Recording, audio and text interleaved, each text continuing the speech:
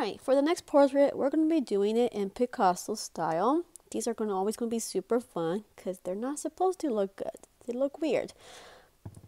For my Picasso portrait, I'm going to start off using the technique called blind contour. What that means is I'm going to draw a drawing. I can lift my pencil up, but I cannot look at my paper. Okay? So I have a picture up on my computer that I'll be looking at, and I'll be drawing it in the Picasso style. So to start off with, we're going to do blind contour. I'm going to go ahead and I see a kind of round shape here. Just like that. Good. It doesn't have to make sense. There's wavy lines that kind of go down. Just like that. Again, these are just guidelines. Eventually, I'm going to go in. I'm going to make it look more like me. But this is a fun way to start. Alright, we got maybe the eye right here. Eye right here as well. There's the eyebrow, and the eyebrow, and the hairline. How I do? Yeah, it looks kind of weird. So now, once you have a blind contour, that gives you a kind of starting point. And it looks like I put my eye right here in the middle of the nose. That's going to look kind of funny. So I'm going to go ahead and do that. Go back in, erase the nose, but I like the idea of adding the eye in. I'm a huge Harry Potter fan. So for my eye, I'm going to do the sign of the Deathly Hallows. Picasso uses geometric shapes to show futures of people. So that's why I'm doing this. We got a circle here in the middle. Actually, let's do the circle first. Call yourself a Harry Potter fan and drawing it wrong. The circle always goes first. So we're going to draw the circle. Then we have the Elder Wand in the middle. And it kind of goes up like that. And then around that, I'm going to draw a triangle. There we go. That's much better. Alright. So when I'm coloring this in, this side might be one color. That different. I love teal. So this side will probably be teal. That side will be purple. And maybe here we'll do different colors. I haven't decided yet. So I'm going to carry that Elder Wand line in. And I'm going to draw my nose a little bit bigger, more direct. Maybe here I'll add a triangle for the nostril. And then I'm going to carry that line going down. I did not do my mouth. I kind of like Toothpaste, so maybe this mouth will look normal. I'll do a normal looking mouth right here. Something like that. And then it loops over and makes kind of like an evil growling look.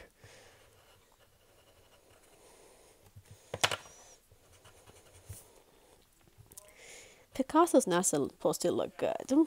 I kind of like the shape of this, so I'm going to keep that there. We got my hair. I might loop over. Let's see, and draw circles in the middle there for my hair. If I want to go even crazier, I can draw triangles inside the circle, but that's a bit much. Actually, I kind of like that.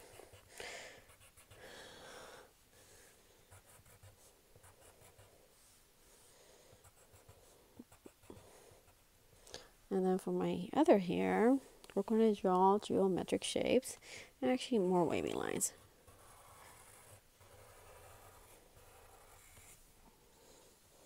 Okay, we do have hair on this side, but I kind of like the shape of that face. I like that eye there. Let's do a realistic eye for change. So in Greek mythology, there are these characters called the Fates. They're three sisters, and they each have only one eye that they share amongst themselves. And that eye sees everything. It can see the future. So I was thinking of maybe adding a third eye here, because I love Greek mythology, and make it more in the Picasso style.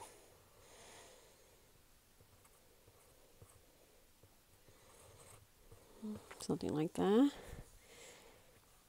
Maybe some zigzag lines for the hairline.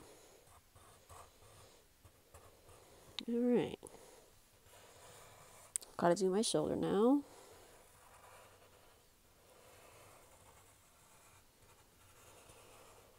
Again, it does not have to make sense.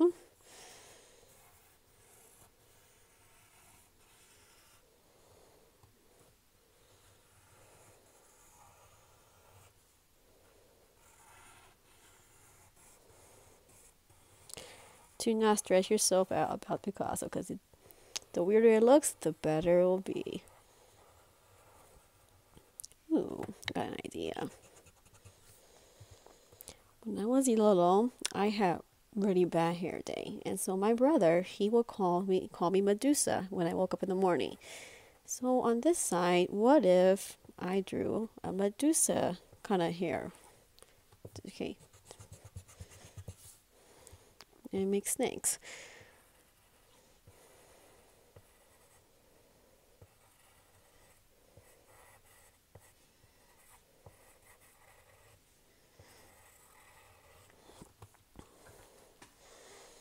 I kind of like that. Maybe instead of doing realistic snakes, I'll have zigzag lines here.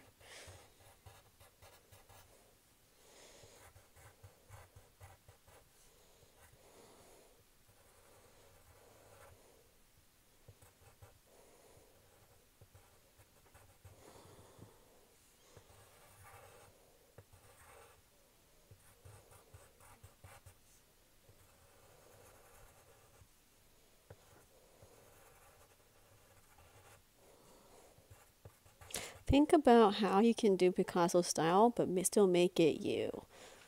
Incorporate things that you like. If you have a favorite video game, like say Minecraft, how can you incorporate that in your design?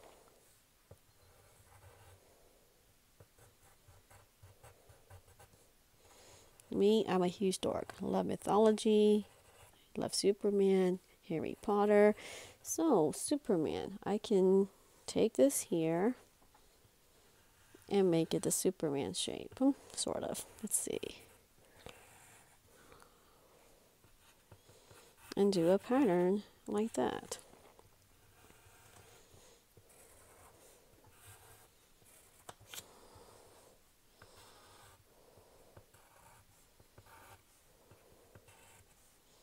Sort of. You can even do an S in the middle, like a snake woman. The old Superman comics, this is what the logo was. It didn't have the really weird S. It was just a plain old S.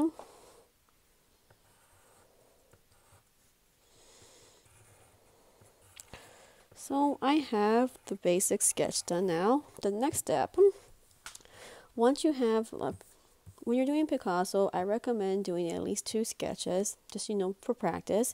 And then for your final project, you can choose whatever medium you want to do. You can do watercolor, you can do color pencils, mixed media. If you choose, we have different paper for each one. If you're doing mixed media, I will choose the mixed media paper. If you are doing watercolor, obviously you're going to want to have watercolor paper. And you can also use watercolor paper for acrylic, but do not use too much water with that. Okay, so I kind of like this sketch, but for my next drawing, I'm going to focus more on the snake hair part. I definitely want to include this emblem here with the diamonds and the S in the middle, and maybe do more here. Okay, this is the stage where you're going to be looking at some examples of Picasso online. Look at how he drew the eyes, and so this here I just drew from memory. So for my next drawing, I will go back, look at some actual examples, and try to draw more in the style of Picasso. Okay, so this mouth probably will need some help. Hair over here will need some help. This here, you're going to be doing 2 sketches. One of them you're going to choose to turn into me on Google Classroom. And then for your final one, you're going to choose the fancy paper to draw it on and choose your medium. Medium is a fancy word for art tools. So if I'm saying I'm doing a watercolor painting, my chosen medium is going to be watercolor.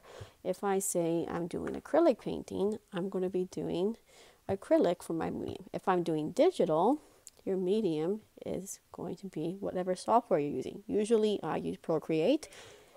So that will be my medium, is Procreate.